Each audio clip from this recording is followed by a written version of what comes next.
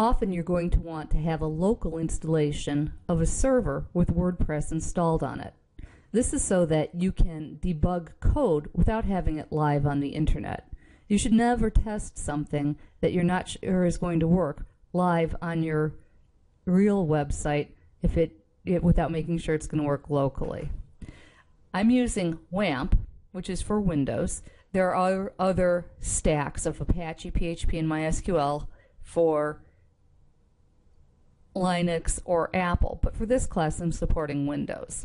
This is totally free and it's reasonably easy to do. I'm going to go to the download section, and you need to know if you have a 32-bit or a 64-bit system. You can check that in your settings, your PC info. It will tell you here that I have a 64-bit operating system. So I'll know that this is the one that I want.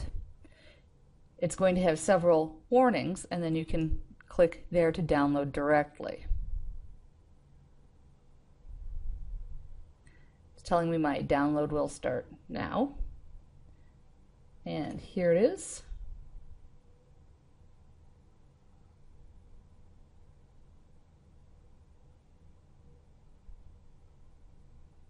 It looks like I already got that downloaded. I've been practicing.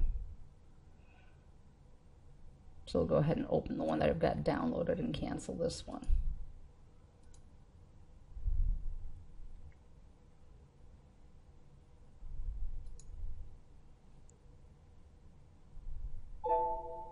Okay, it's going to ask for it to be allowed to make changes to my computer. I'm going to tell it yes.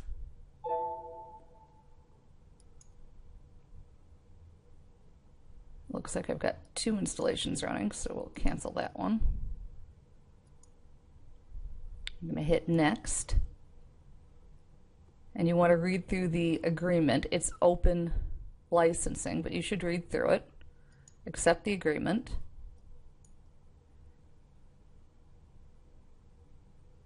Hit next and decide where you want to install it. Now, some of the research that I've been doing suggests that you should actually install this not in your C file or in your C drive, but in your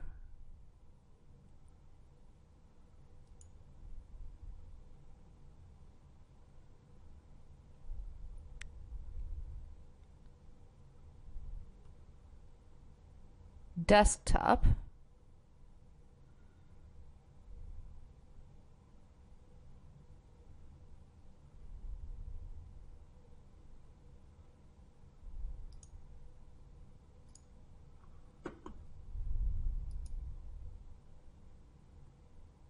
Under users, your username, and I'm sorry, not desktop, documents. And so I'm going to install this installation here. And the reason that that's recommended is because you want to have full access for whatever programming you're going to do. Sometimes some programs will have difficulty accessing the C drive directly, so this should avoid any problems. Then I'm going to hit next. I'm going to allow it to create a quick launch and a desktop icon. And I'm going to hit install. Okay, and it says to choose your default browser. If you're not sure, click open. I don't prefer to use Explorer, so I'm going to look in my program files.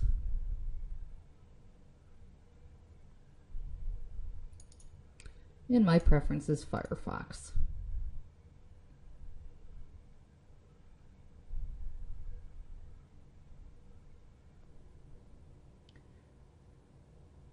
To make sure that our Wamp server is actually working, you're going to go and look in your hidden icons, probably, if it's not showing up, and you're looking for Wamp server. And you can see that it's online. What we have to do next is set up our database and then add our WordPress files. We'll do that in the next video.